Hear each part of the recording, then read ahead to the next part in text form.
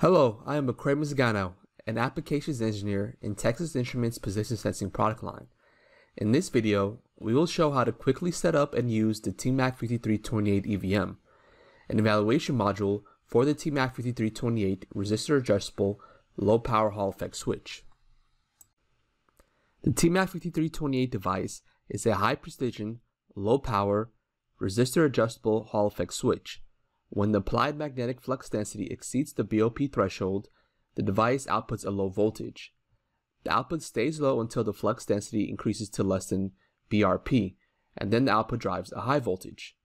The device has a low power consumption of 1.4 microamps and can support operation at voltages down to 1.65 volts. The BOP of the device is set either by connecting a resistor or a voltage source to the ADJ pin of the device. By following simple formulas, it is easy to calculate what resistor value or voltage value is needed to set up the right BOP value, which can be programmed anywhere from 2 to 15 millitesla.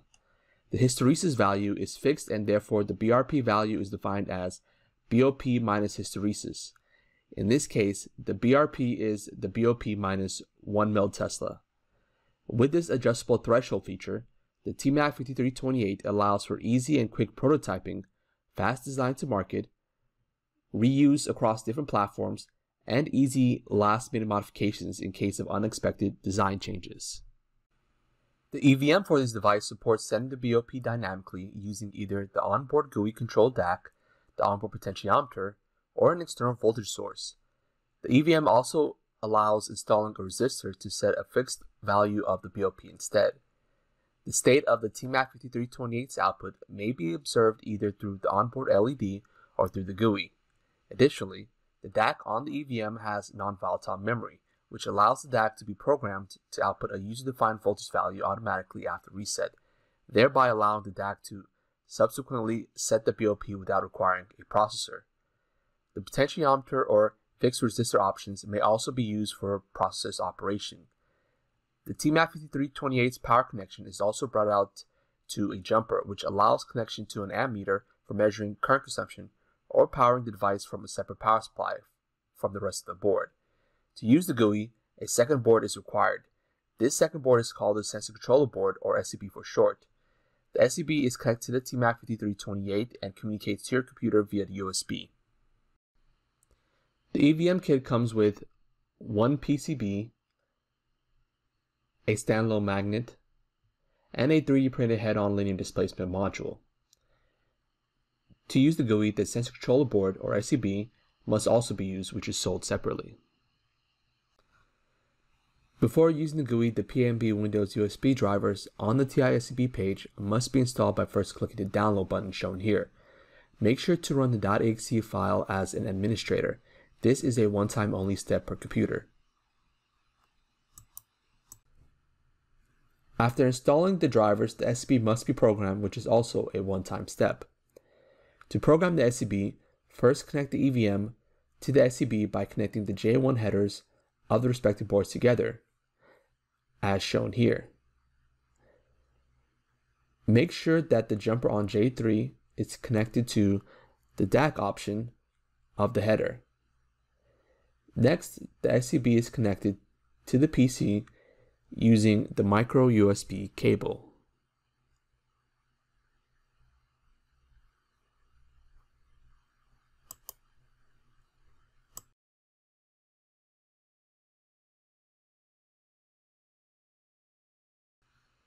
We are now ready to launch the GUI, which can be launched from the link in the user's guide or the link on the EVM page. After clicking on the link, the below screen pops up. Close out the readme.md dialog box. For first-time use, you may need to install additional drivers for the TI Cloud Agent installation. If these additional drivers are needed, the GUI screen will direct you how to install these drivers.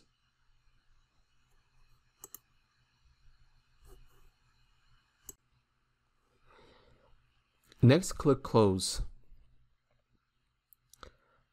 Then click File, Program Device.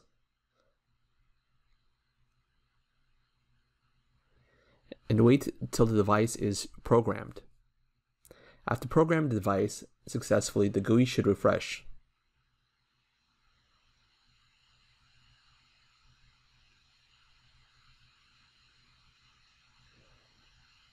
close out the readme.md window again.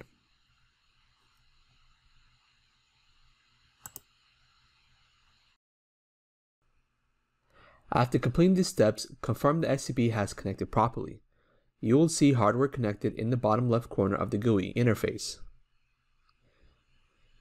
In addition, a picture of the EVM will be displayed. The GUI is now ready to be used. The output of the TMAG5328 can be viewed from the Results tab of the GUI or LED D1 on the board. To view the readings used in the GUI, click on the Registers tab.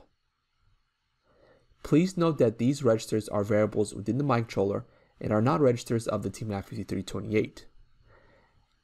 At the top of the screen, change Auto Read to as fast as possible. Then go to the Results Data tab.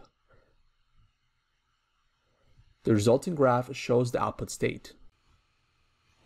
The EVM comes with a head-on linear displacement module with an integrated magnet that applies different magnetic flux density readings to the TMAG5328.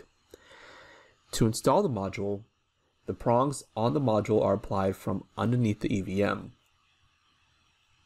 until they lock into the two holes as shown here. Unscrewing the inner module of the attachment results in a decrease in magnetic flux density seen by the sensor, while screwing it in increases the magnetic flux density readings. The inner portion can be screwed or unscrewed using your hands or a screwdriver.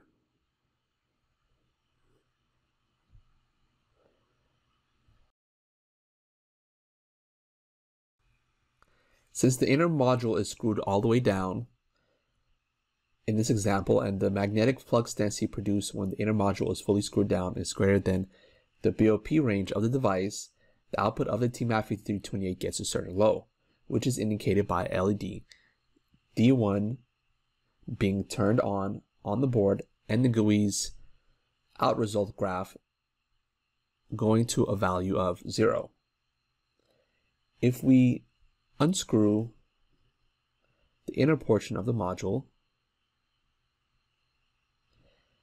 and remove it, the magnetic flux density sensed by the device decreases to less than the BRP. When this happens, the output is inserted low to indicate this, and the out signal goes back high in the graph. If you screw this further down, you will see that the LED and graph change when the sensed magnetic flux density passes the BOP. The DAC configuration tab allows you to configure the DAC to a specific BOP value. This screen offers multiple ways to set the BOP.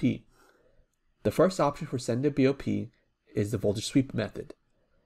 This option is selected by choosing the voltage sweep option in the modification method drop-down box, and then clicking change value.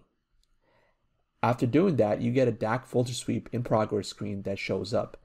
This method sets the BOP to the magnetic flux density that is currently sensed by the device. It does this by sweeping the DAC voltage until the output of the TMAG5328 switches from high to low. Sweeping the DAC output takes about 20 seconds. After doing this, the status text bar is updated to a new value of the BOP, which is 8.4 millitussin in this case. The equivalent resistance text box tells you what resistor you can connect to the 80J pin to replace the DAC and still create the same BOP. This allows the DAC to be used for prototyping and a resistor to be used for a low-cost final implementation. The second method for setting the BOP is done by selecting the manual B option and clicking change value. This allows you to type in the desired BOP you want in the system. In this example, let's say we want a BOP of 10 millitussin. We type in 10,000 in the first text box and then click change value. If you look at the output graph, notice that the output is high again because the sensed magnetic flux density of 8.4 miltesla is less than the 9 miltesla BRP that results from setting the BOP to 10 miltesla.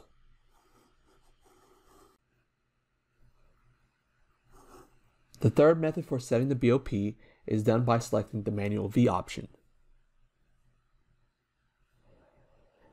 For this option, you directly enter the output voltage value that you want the DAC to be set to, and then click Change Value. As an example, if you select 160 millivolts,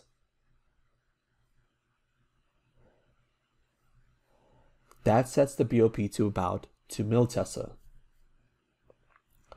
Since the sensed magnetic flux density is greater than the BOP of 2 miltesla, the output is asserted low again.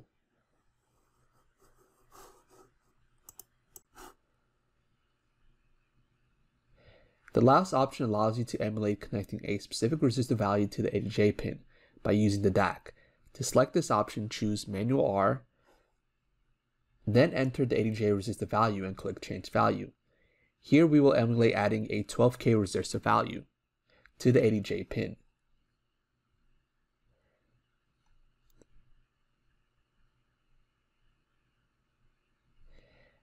After doing this, the output is asserted high again since the BRP is greater than the sensed magnetic flux density. If the Store to NVM button is pressed, the DAC's non-volatile memory is updated so that the currently set value for the DAC's output voltage, and therefore the BOP, is automatically used after each reset event without requiring a microcontroller to reconfigure the DAC. In this example, pressing this button results in producing a 12 miltesla BOP after a reset event. The reload from NVM button allows setting the BOP to what is stored in non-volatile memory. As example, let's set the BOP to 5 miltesla.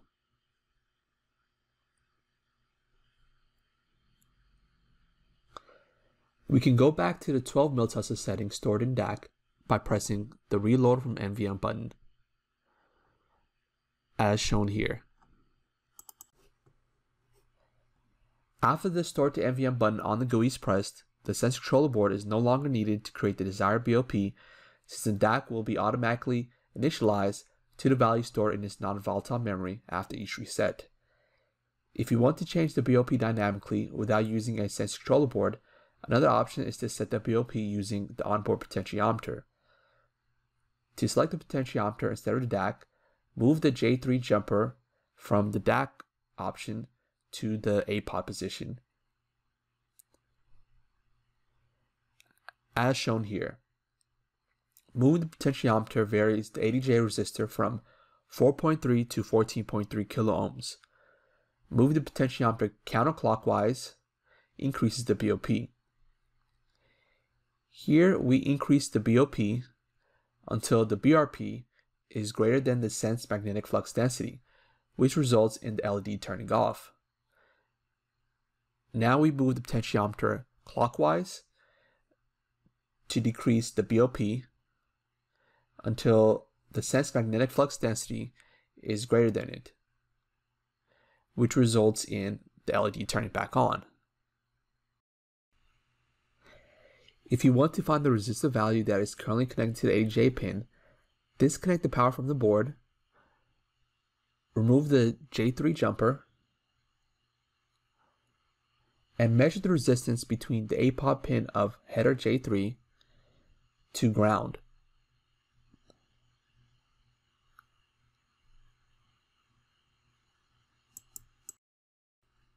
Here we see this resistance is equal to 4.3 kilo ohms.